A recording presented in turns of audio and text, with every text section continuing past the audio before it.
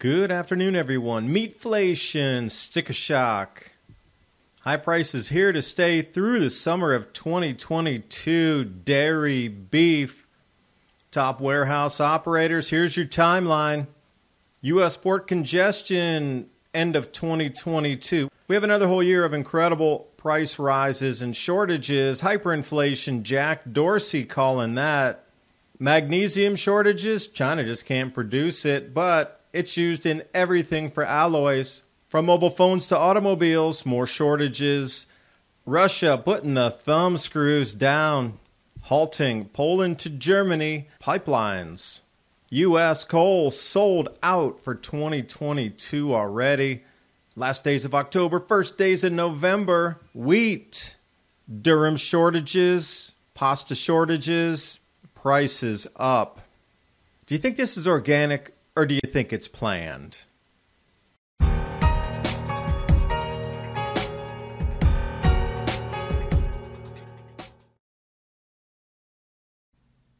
New studies show that by the time people reach their middle ages, the body often produces less than half of the collagen it did in their youth.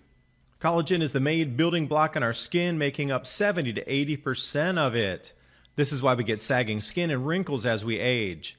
If you want to look younger, you must supplement collagen, which will improve your skin's elasticity, make it smoother, more plump, and more youthful looking.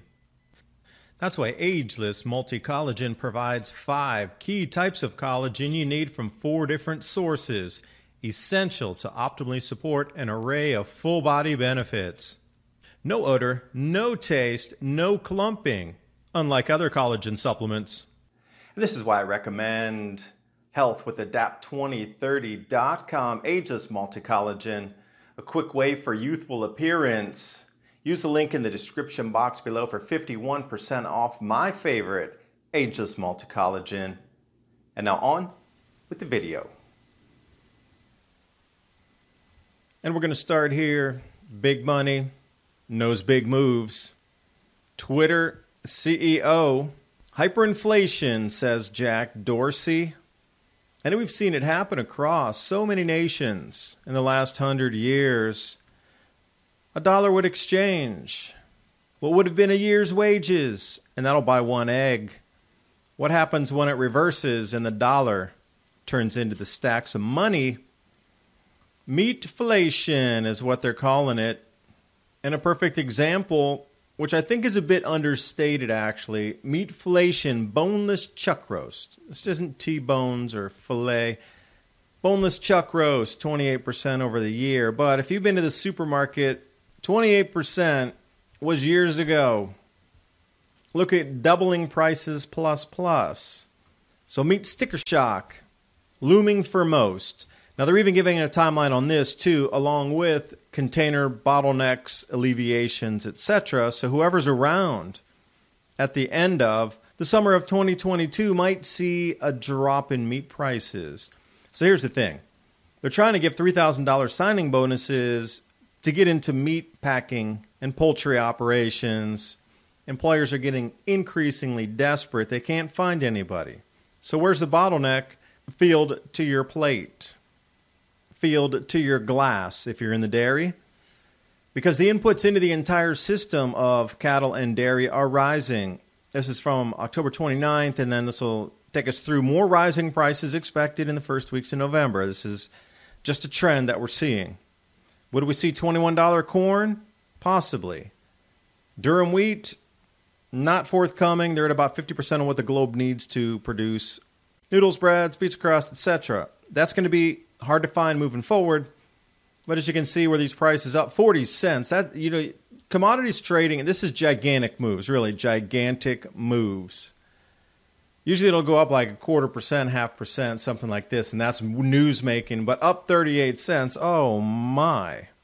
These 5-10% moves is shocking a lot of people that have been in the industry for 30 years or so. The closest they remember 2008 and 9 run up, but here we go again.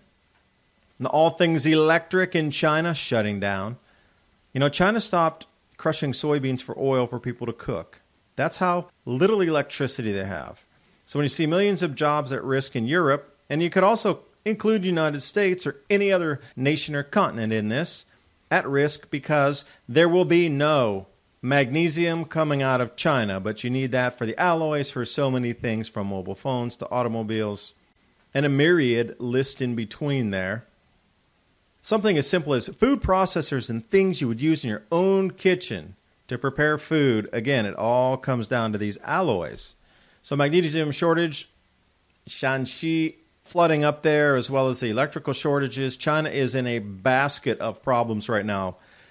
Food shortages, electrical shortages, currency woes, economic contraction, and the whole shipping thing locking up the planet. Not to mention the internal strife, the collapse of housing prices, in addition to the economy and the manufacturing. It is just a Charlie Foxtrot over there. And speaking of thumbscrews, Russia. Europe's on edge after Russia unexpectedly halts gas shipments. Yeah, those are from Poland to Germany. And we've seen some flowback coming into the Ukraine from Western Europe as well over the last couple weeks. So this is one of many of the pipelines. Yamal, and you can see the terminus points. The stations there moving through Belarus and Poland. See, bypassing Ukraine. Oh, they lost all their transit fees. Millions and millions of dollars. Oh, we got to make an international complaint because we can't get our money. But take a look at Russia's gas flows to Europe out of here. All 10 pipelines, they control the fate this winter of Europe, period. And the whole thing's about the Nord Stream 2 pipeline, number 8 there, to be able to also bring gas to Germany. No pipeline approval, no gas to Europe. Wonder who's going to win that one. Speaking of energy supplies shrinking or growing, whichever way you look at it, with coal here in the U.S., forward coal gone for 2022. Literally, they've sold all that was destined to be produced through the year 2022 is already bought. So these shrinking stockpiles, if they were to move forward in time, would drop significantly further. So the U.S. Energy Information, or the EIA, putting out some other charts here. U.S. power plants are going to burn 20% more coal this year. And they're at max capacity of production. So any shortfalls, that's the reason they're saying, oh, your prices are going to go up 40, 50% this year. Forget the Tesla devices running on Earth's magnetic field to spin magnets in an opposite direction to create power. No. You need to burn coal. We shall have no free energy on this planet. How dare you even talk about using the Earth's magnetic field to power devices to generate electricity? Gas, oil, and coal, no magnetic field allowed. Total U.S. power generation. That's going to increase. And this winter is poised to be extremely cold by almost every agency out there, forecasting with the really cool Pacific Ocean water temperatures with the La Nina and the Arctic Oscillation going negative, which is going to push huge Arctic fronts and polar vortices, really, even down to Africa, way down into Mexico, different places further south in Asia. And speaking of Asia, let's talk about container ships and containers themselves sitting idle on West Coast ports, U.S., from Asia, inbound. Marine Exchange putting this one out here, showing you the bottleneck and how much congestion there is. Never seen anything like this. It's almost as if it's man-made, this slowdown of offloading onto the trucks. Strange, that is. But you can see a downtrend in container shipping. They're calling it the eye of the hurricane, if you will. It seems that prices might be dropping for the next couple of weeks. But as is, if you're in the eye of a storm, that backside wall is even more powerful. Going to start ripping things up in a different direction. So 50% of the reports say prices are going to continue to drop. 50% are saying we're in the eye of the storm and they're going to slam northward again so quickly. So here's where we end. The rubber meets the road. Goldman Sachs.